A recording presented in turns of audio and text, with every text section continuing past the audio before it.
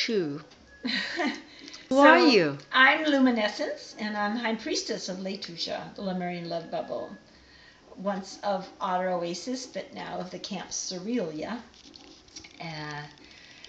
I'm not bringing her back this year, so if anyone wants to, they're welcome. But she has quite a history.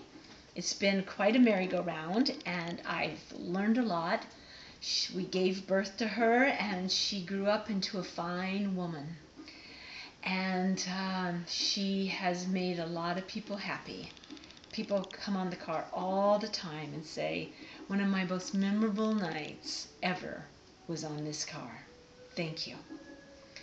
And that always means a lot to me when I get that appreciation. But I haven't always gotten a lot of appreciation. 2 years ago, after doing that extensive rebuild, we were doing a wedding on a Thursday night for Marco Cochran and his beautiful bride, Julia.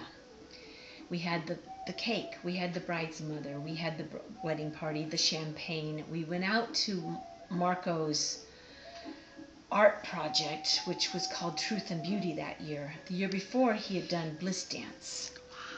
And so we went to his uncompleted art piece, Truth and Beauty, and for the wedding. And on the way there, we got stopped by a Black Rock Ranger, and he told us that we couldn't go. We didn't have our sticker. We hadn't gotten our sticker, so from the DMV, and so we had to either go back to our camp or be impounded. That was our choice. Laura Kempton talked him into letting us do the wedding. And then afterward, we were going to go to DMV and get our sticker. Well, we did the wedding. We went to drop everyone off from the wedding at the regional burn that was happening. And we didn't want everyone to have to go to the DMV with us. This regional burn, which I'd really been looking forward to, we dropped everyone off and we were headed to the DMV. Well, the Black Rock Ranger had been following us, and he was angry because we hadn't gone directly from the wedding. We had dropped everyone off. And he insisted that we go to impound. And he impounded Letusha, took her away and impounded her.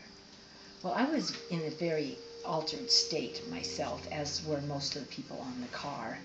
And I made the mistake of getting off the car because I thought that I would go to first camp and they would help me. Not. And it was, I ended up having a really wonderful night.